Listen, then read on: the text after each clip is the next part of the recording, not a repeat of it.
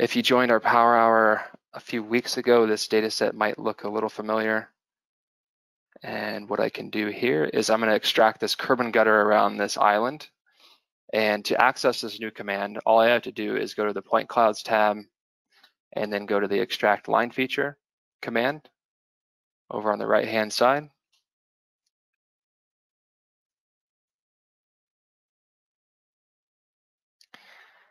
And once this launches, you can see that there is the Extract tab open along with some extraction type options. So for this one, I'm going to go with curb and gutter.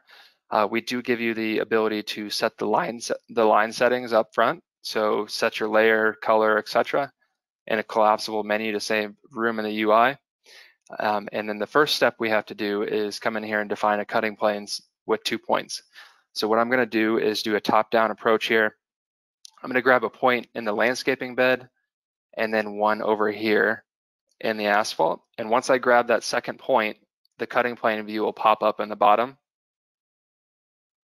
And you can see we have a nice cross-section view of the point cloud, really capturing that data set of the curb and gutter.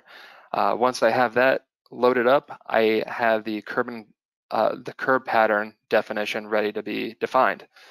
So as you can see, there's 4 nodes. Imagine just being out in the field with your rod and your unit. You can basically come right in here and say, okay, this is going to be my back of curb point as node 1, the top of curb over here as node 2, the flow line here 3, and I think I see a little bit of a dip here with the asphalt coming into the curb design as node 4. And if you're even second guessing these picks of the nodes, a good tip is you can always zoom into the 3D view and see where your picks land. So right here, let me bump up the size of the points real quick. So you can see here that I have my points pretty well picked. I'm happy with those selections.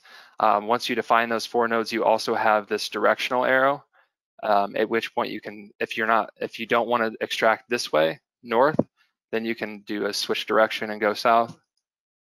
That option's available. And then you also, okay, so once you define your nodes, you can come down here and say, I want to define my interval extraction. And what I can do here is use the slider bar to do so. Or I can just simply enter in a value here. And for this, I'll just go with 4 meters.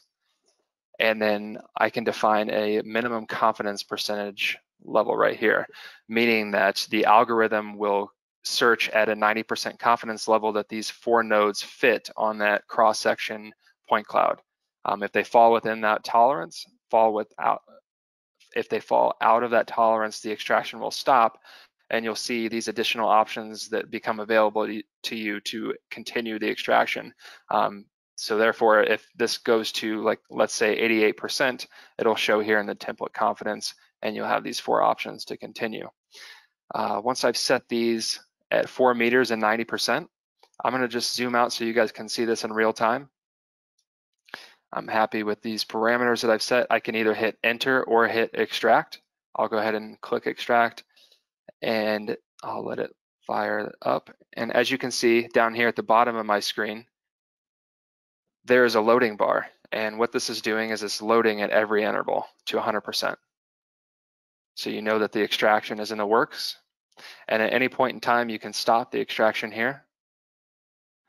I'm gonna see how far this goes at 90%. It should stop right at the turn because the 90% is pretty accurate. It might do 1 bend to the left here.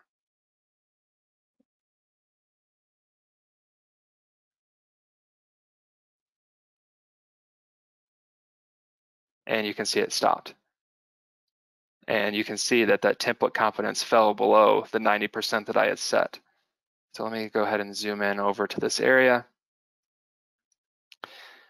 And so I want to go back here and show you some of the additional options. So I have the ability to undo certain intervals. So I can go back, let's say 3, and I'll walk you through the next additional options. So the first one, we have edit template nodes with this radio button. So once I select that, I can come into my cutting plane view and I can grab any of these nodes and snap it to the point cloud. So that gives you the ability to, better align this as you continue the extraction. And as I walk you through the next one, I'll pull this node 3 off and show you how the apply auto template works. So if I select that radio button, this is essentially a better way to bypass the edit template nodes, in which I can hit this guy for apply. And if these 4 nodes are within 20 centimeters of this profile, it will best match all 4 nodes to the point cloud. So you wouldn't have to do the edit template nodes. The third option is the select next node point. So I'll select that guy. And what I can do here is go refer to a node. So what I'll do is refer to node 2, which is the top of the curve here. And I'll go ahead and basically match this template that I have defined all the way up to the point where this curve starts to happen. So I'll zoom in here, and I think this is the segment that I want to attach to. And so I'll hit enter. And as you can see, I'm aligned to the start of this curve, and I'm ready to extract again. The fourth option that's available to you is the select search points. And this is a really good option made available to you in areas where data is sparse, or you have these really hard turns around this bend or 90-degree turns. You can come in here and basically just select right along the flow line or in the middle of the template that you defined. And with each click, you're defining that interval that it's going to extract at. And I will say that I've ran a lot of testing on this, and even without these select search points, the extraction works just fine around this bend. But I just want to demo these options for you. I'll go ahead and extract. And you'll be able to see each segment build out around here.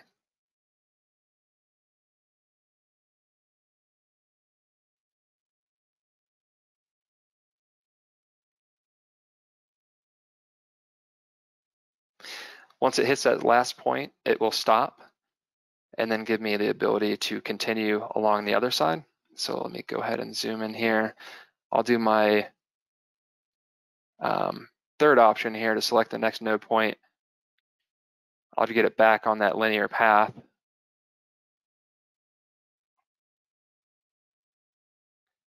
Make sure this works okay or aligns okay with the point cloud, and I can hit continue to extract. For now, for the sake of time, I'll just go ahead and hit finish. Once I hit finish, I have the ability to go into my post QA QC tab over here at the top right. And as you can see, this looks, if you're familiar at all with the point extraction tool we have today in TBC, this is a very similar UI in the sense that you can shift over to each individual line and make your edits. You can ignore them. So let's say you have a curb and gutter pattern that doesn't have a fourth line. You can come in here and pan over to that and say ignore. You can mark it for later and then add in a limit box over here on the right-hand side. We also give you the ability to do the smooth line options, to do a best fit line, and also do a smooth curve. You can do these individually or apply them to all. I'll go ahead and apply them to all. And I can come in here one last time again and set the line settings if I forgot it up front, at which point I'll go ahead and hit add all. And as you can see, this lines up pretty well with my curb island.